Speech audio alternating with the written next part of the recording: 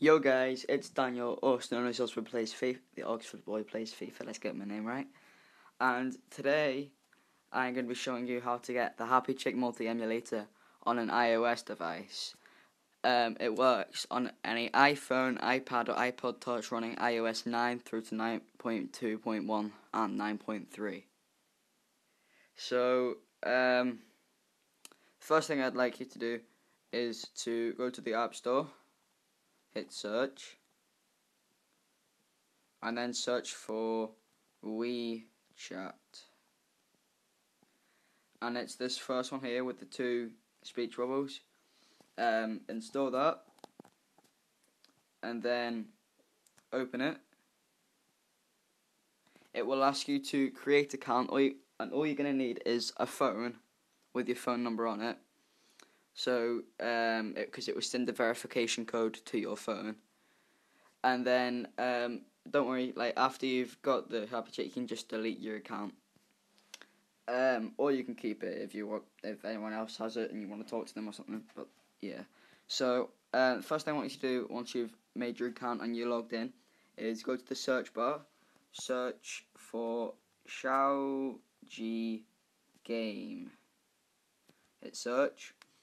If it doesn't come up with this bit here at the top, hit search xiaojigame moments official accounts etc.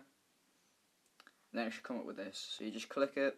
See where it says enter official account? That should say follow. So you come back, cancel. Then you go into your contact, official accounts, xiaojigame. Then you go into the bit where it says iOS, you tap on that, and you should receive a text. You hit that text, and then you press the three dots at the top, then hit open in Safari. It should take you to a link. You have your own personal link according to your account. So, oh god, what am I doing? What you want to do is you want to hit step 1, download for iOS. You click on that, wait for the pop-up, hit install, then go to your home screen and it should be installing. Now that it's installed, click to open it. But being iOS 9, you're going to have to manually allow it access. So you do that by going to Settings, General, and scroll down just underneath VPN. It will either say Profiles and Device Management, or just Device Management. So you click to open that, and then I believe it's Manshan. Yep, trust that. So then we can go back. So if we try and open the app,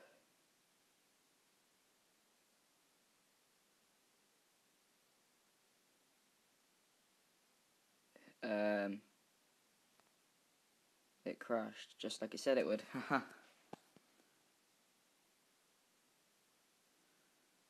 Don't allow. And for some reason it's opening straight away. I don't think that's supposed to happen. What should happen is that it should have to make you activate it. And you do that by going into Safari.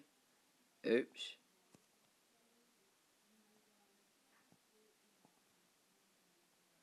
So you go into your history.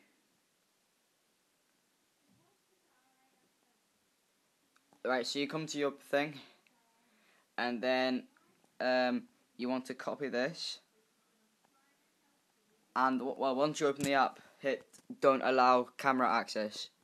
So once you open the app, in the top there should be a bar, and it's asking for your activation code. So you paste your activation code into that, click activate, and then it should open.